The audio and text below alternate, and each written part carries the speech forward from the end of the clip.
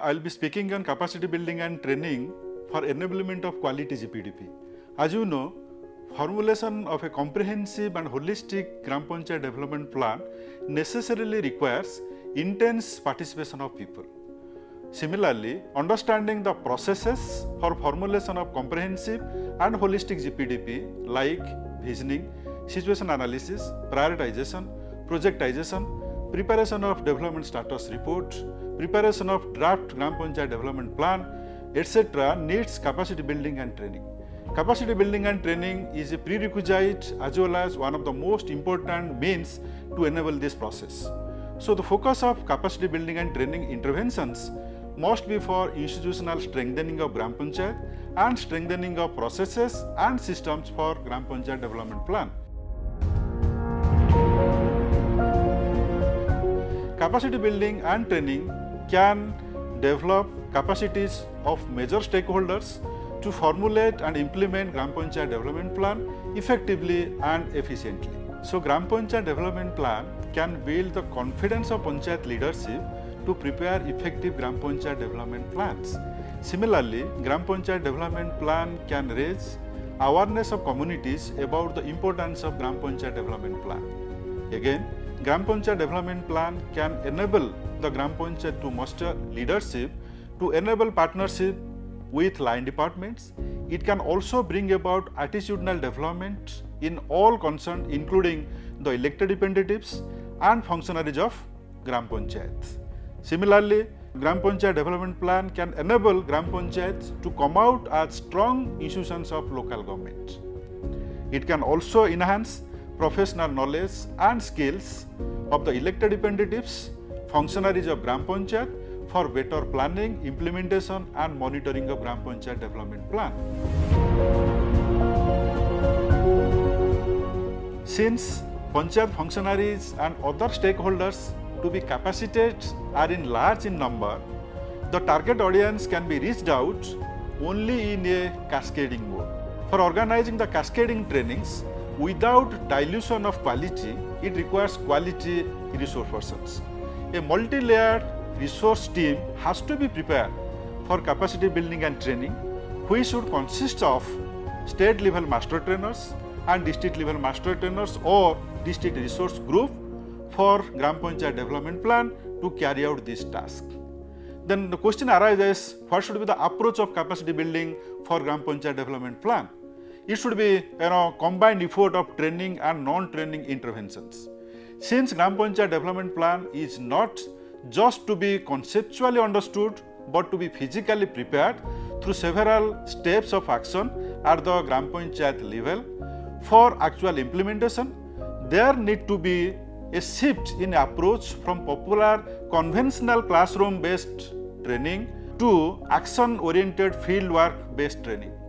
Conventional classroom based training generally helps the trainees in attaining knowledge about the what and why aspects of GPDP, but not the how aspect of it, as it should be practiced with intense participation of the members of communities in the field. Capabilities of the stakeholders can be developed through a combined effect of adequate training and non-training interventions for effective capacity building for Gram Panchayat development plan, in addition to the required interventions for organizational institutional development. Training intervention may include institution-based face-to-face training, facilitation and hand-holding support at the level of Gram Panchayat or cluster of Gram Panchayat, sensitization camps for awareness generation at various levels, distance learning or e-learning, etc. Similarly, non-training interventions may include policy support on statutory issues and corrective measures. Second, application of IEC tools. Third, exposure visits. Then participation in the process of Gram Panchayat development plan in beacon panchayats. Then write-ups, mock planning exercises like this. For proper capacity building and training, there should be IEC material, which may include structured learning material, mostly in FAQ form, charts, posters, wall writing, small documentaries, video clips, snippets in the critical aspects of Gram Panchayat development plan, along with success stories, case studies from the same state to learn about best practices. The Action Research Project on Gram Panchayat Development Plan in Jharkhand is being implemented by NIRDPR in active collaboration with the State Panchayati Raj Department of Jharkhand.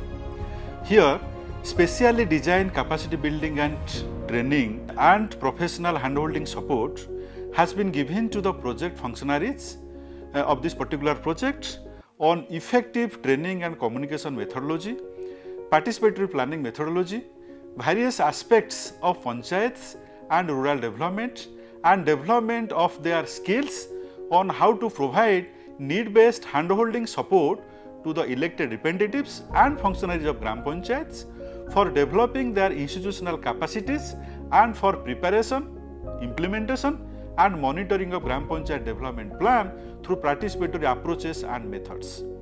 Capacity building and handholding support has been provided to the elected representatives and functionaries of the project Gram Panchayats on development of their institutional capacities, various aspects of panchayats and rural development, and preparation, implementation and monitoring of Gram Panchayat development plan through participatory approaches and methods. The range of major contents of the specially designed capacity building and training interventions for the elected representatives and functionaries of the Gram Panchayats under the Action Research Project was on development of institution capacities of Gram Panchayat, like roles and responsibilities of Gram Panchayats as institutions of self-government, organization and management of Gram Sabha meetings, Ward Sabha meetings, general meetings of Gram Panchayat, standing committee meetings and special meetings. Similarly, efficient management of office and works, efficient management and maintenance of records, statutory audits, social audits and effective audit compliance. Again, with regard to mobilization, motivation, participatory planning, implementation and monitoring, different areas like motivation and inspiration for human resource development, effective communication mobilization and environment building for Gram Panchayat development plan through innovative IEC tools.